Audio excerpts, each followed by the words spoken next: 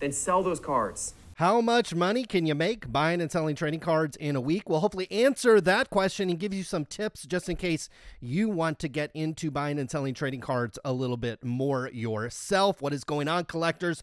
Hopefully you guys are doing well out there. Time to talk about this week's sales. Just over the last 7 days, we've only sold on 2 platforms.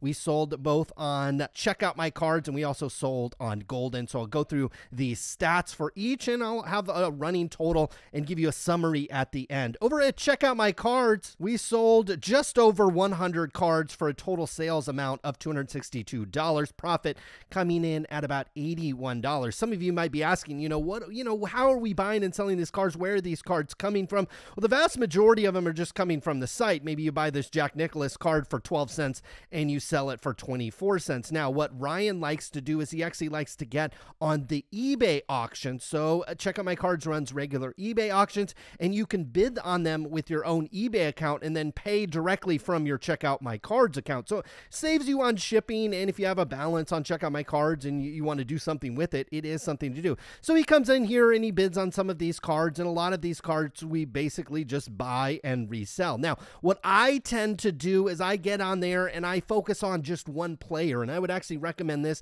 if you're relatively new. I just buy Kobe Bryant cards. Like I bought this Kobe Bryant card for $2, and as you can see, pretty good deal. Lowest price on the site is $4.50. I've sold this card for $4 quite a bit. I got this Flair Showcase card. I paid $7.50. Lowest price is $15. That's on sale. $19 more regularly. I'll probably get, 10 and a half out of a card like this. Here's another card I paid $3 for. Lowest price is for $6. So I tend to focus on one player. I buy Kobe Bryant. I buy Michael Jordan. I'll buy LeBron James. You could do this with Emmitt Smith, Jerry Rice, Joe Montana, any of the great players. Certainly you could do this with the prospects as well, but you run the risk of those cards depreciating on you if that player doesn't happen to perform. Will Greer. I try not to rely on player performance. Ryan is jumping on these eBay auctions, which again run regularly on Check Out My Cards. You bid on them with your own account, and then you come over here to Check Out My Cards and you pay it through your balance, which at the current time we have about $224 over here, so we'll be looking to spend that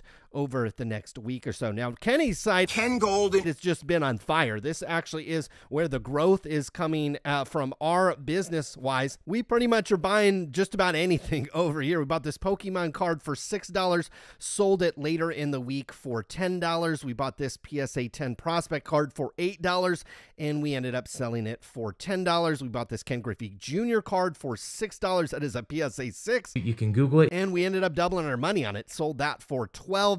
We bought this Joe Montana card. This is the second one in subsequent weeks that we bought of this card. We only paid $89 for this one, and we ended up selling it for $110. We bought this Aaron Rodgers card for $13. Sold it for $15. You kind of get the idea here. You're not really making tons of money, but there is plenty of volume here. We bought this Michael Jordan card for $13, sold it for $27, more than doubled your money there. We bought this Johnny Unitas card. This was probably our biggest profit of the week. Paid just $52 for that and sold it for $125. This Nolan Ryan card, we paid $20 for it, and we ended up selling it for $25. We bought this Kevin Garnett card for $11 and sold it for $14. We bought this soccer player for $6. I tell you what, I don't know half of these players, but you buy it for $6 and you sell it for $12. That is a good day. Now, we sold a lot of cards basically for what we paid for them. And some of you might say, well, that's kind of backwards. That's not really a good business. But look, sometimes it's about cash flow in the early days. And I certainly could have counter offered. I sold all of these cards off an offer. I could have counter offered to $1 or $2 more, and they may have accepted. But look, sometimes it's okay to give other collectors out there a good deal. Sold this card for what we paid for it, made $1 on this Karl Malone, I think made $1 or $2 on this Michael Jordan, made $1 or $2 on this card, sold that for what we paid for it, made $1 there, made a couple dollars on that card. Ryan actually bought this Anthony Davis card off of eBay, so he buys cards from DC Sports on eBay, and then he ends up shipping them to the PSA Vault, which then you can sell on Goldin's marketplace. So he bought this card on eBay, and in the same week it gets shipped to the collector's vault. Then he lists it on Goldin's site, and then it sells. I think he made like over $2.50